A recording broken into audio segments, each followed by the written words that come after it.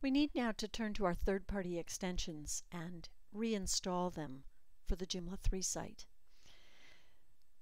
Going to the Extension Manager. And some of our extensions are going to be available to install from the web.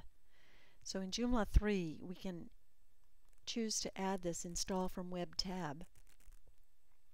And we can simply look for, oh look, here's JCE right in the top. But we could look for each one that we need. So JCE install. We don't have to go off to the developer's site and download the zip file and then upload the zip file. We don't have to go out and to the developer's site and download the extension and then upload the extension. We can install directly over the web for many of the common extensions that we might want to use.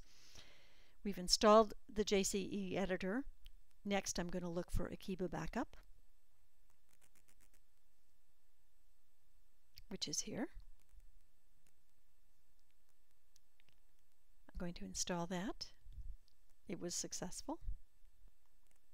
Tells me that Akiba has been installed. I also use admin tools from Akiba.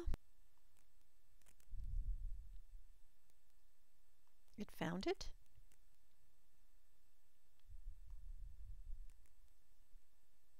There's this sort of extra step after it locates the installation file. Then you have to hit that install once again. And the last one of my extensions that I think will be found here and that I can just do in the easy way are the extensions from No Number. And we'll install their extension manager.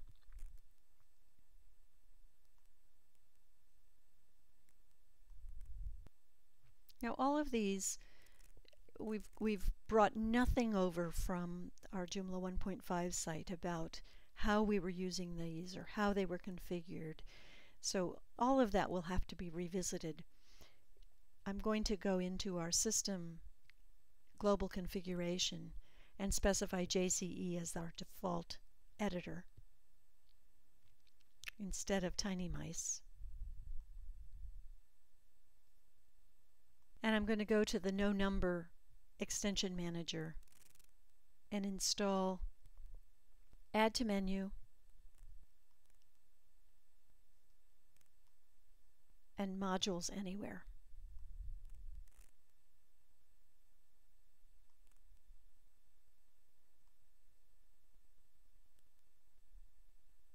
I'm also going to install Articles Anywhere.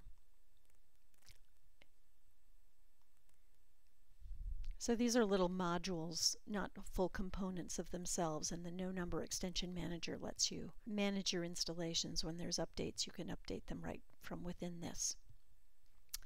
So that was pretty easy to get those admin tools, Akiba Backup, the JCE editor, and the No Number extensions. Our next bit of work is going to be a little bit more involved because we have extensions that are available for Joomla 3 but require some database manipulation to make the migration, to bring the content that we had stored in databases in the Joomla 1.5 site, to bring that over to Joomla 3. Before we get involved in migrating those other third-party extensions, I want to take care of that missing image in the branding area of the site. Having installed the JCE editor, I'm going to come back into the module manager to that date module and replace the markup that was stripped out by the TinyMice.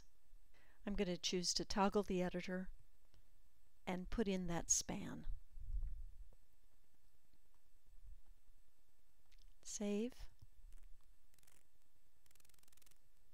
And when we go to preview the site, we've got our image. So again, this was in that empty span is all about an image replacement technique that instead of just displaying the date, displays this image for anyone who has access to images.